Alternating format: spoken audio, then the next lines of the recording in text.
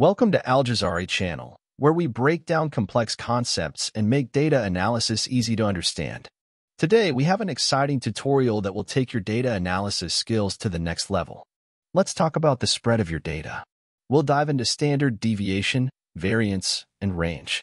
Moreover, you will learn how to obtain them using Microsoft Excel. Now, let's dive into the concept of standard deviation. It's a crucial measure of dispersion that tells us how the values in our dataset are spread out. Standard deviation measures the average deviation of each data point from the mean. A higher standard deviation indicates greater variability, while a lower one suggests more consistency. Here is the formula used to calculate the standard deviation, where xi is the data point, x bar is the mean value of the dataset, and n is the number of points in the dataset. Let us find the standard deviation of two data sets using Microsoft Excel. These are the two data sets I shall use. In these two cells, I shall add the standard deviation. In the first cell, type equals S and then T. In the list, look for the stdev function, which represents the standard deviation function. Here it is, the fourth one. Select this function, then select the first data set, close the bracket, and hit the Enter key on your keyboard. Well, we get the standard deviation of the first data set. So, the standard deviation of this data set is approximately 11.58. This tells us that the data points vary by about 11.58 from the mean value of 37. Do the same for the second data set to obtain its standard deviation. Here it is. So, the standard deviation of this data set is approximately 7.25. This tells us that the data points vary by about 7.25 from the mean value of 33.5. Now we have the standard deviation of the two data sets. As you see, the first one is higher than the second. So let us plot these data to see the difference. The first chart to the left represents the first data set with a standard deviation of 11.58, while the second one represents the second data set with a standard deviation of 7.25. It is clear that the first set has great variability while the second one is more consistent. At the end of these, standard deviation is incredibly useful because it helps us understand the dispersion and variability within our data. Whether you're dealing with financial data, scientific measurements, or any other data set, knowing the standard deviation is vital for making informed decisions and drawing meaningful conclusions. Now, let's dive into measures of dispersion, which help us understand how much our data spreads out. We'll cover two important metrics, variance and range. Variance measures the average of the squared differences between each data point and the mean.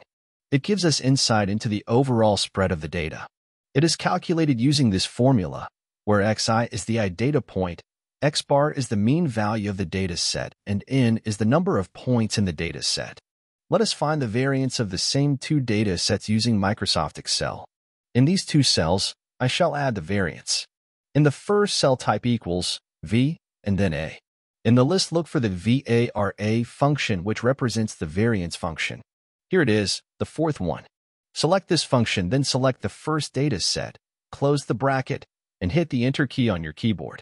Well, we get the variance of the first data set. So, the variance of this data set is approximately 134.08. Do the same for the second data set to obtain its variance. Here it is. So, the variance of this data set is approximately 52.63. Variance is useful for understanding the overall spread of the data, but its unit of measurement is squared, so we often prefer to use its square root, which is the standard deviation. Next, we have the range, which is the simplest measure of dispersion. It's the difference between the highest and lowest values in the data set. For the same two data sets, let us calculate their range in these two cells. In the first cell, type equals, and m, then select the maximum function and select the first data set. Close the bracket, then type minus m and I, then select the minimum function and select the first data set, close the bracket, and hit the Enter key on your keyboard. Here's the range of the first data set. Repeat the same procedure for the second data set to find its range. Here it is. Variance and range are essential tools for understanding how data is spread out. Variance gives us a more detailed view, while range provides a quick and easy way to grasp the spread. These measures help us identify outliers, assess data quality, and make data-driven decisions. Congratulations! You've now mastered dispersion measurement using Microsoft Excel. Remember, these skills are invaluable for making data-driven decisions and uncovering insights.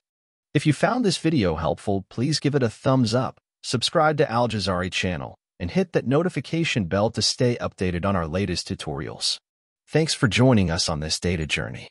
Stay curious, keep analyzing, and see you next time on the AlJazari channel.